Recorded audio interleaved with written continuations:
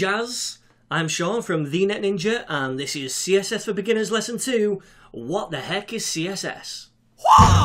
Now, CSS stands for Cascading Style Sheets, and the thing you have to remember is that it's all about presentation.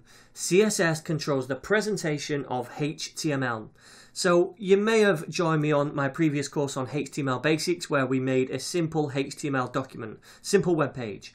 And at the end of that course, I showed you the web page, and it looked pretty cruddy. It was just a load of text everywhere, a big image at the top. There was no kind of design or aesthetics to it whatsoever. Now, this is where CSS jumps in. It grabs all of that content and it styles it to however you see fit for that website. So it gets it looking really good. And another thing you have to remember about CSS is that they have constantly changing standards.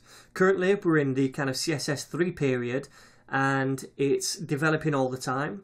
And the thing is, CSS and CSS 3 are the same thing. People sometimes confuse these and they think they're separate things. They're actually one and the same. It's just that CSS 3 is the current standard. It was like kind of rebranded as the whole kind of package along with HTML5 as a new kind of web standard.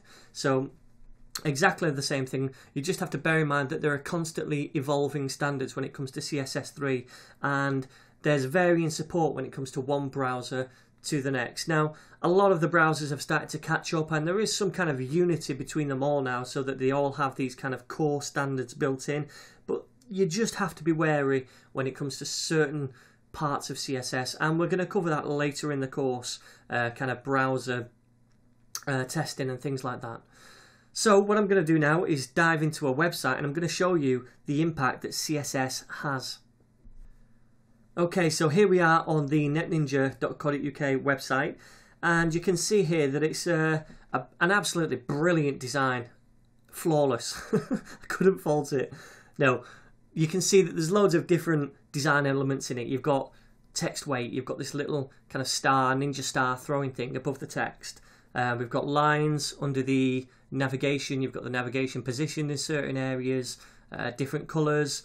This is all CSS at work. And to illustrate this, I just want to open up Google Development Tools. And I'm going to go to the Sources tab and find the CSS, which is here. And I'm just going to delete all of this CSS and watch this. There we go. Now this is the website without CSS, and I think you'll agree this looks really ridiculous. No one's going to want to come here to learn anything about CSS or HTML, because I'd be like, well, you don't know what you're doing. So that's the website without CSS. If we paste that back in, you can see what a massive effect CSS has. So this is really important. It's a really important branch of kind of front-end web development. So you want to master your CSS skills. There is no substitution for great CSS skills. And you don't want to be one of those people that just kind of fudge it. You know, I'll learn just enough to get along, and I'll play with some different properties and numbers and, you know, try and get it looking good without really knowing what's going on. This is one skill you want to master, because especially in the advent of different devices, you've got mobile screens, tablet screens, desktops, smart TVs. This is kind of highlighting the importance of CSS in responsive design. You want your website to look good on all devices. So this is an area that you really want to get good at. And this is what I'm here to do. I'm here to teach you all the core essentials of CSS to make sure you learn properly and can develop at your own pace. So that's about it to this introduction to CSS. Hopefully now you understand the importance of it and where it sits in the web development arena. If you have any questions whatsoever, feel free to comment below. I'll answer all of those. Don't forget to subscribe, and I'll see you guys in the next video where we're going to have a quick look at default browser styles. I'll see you guys then.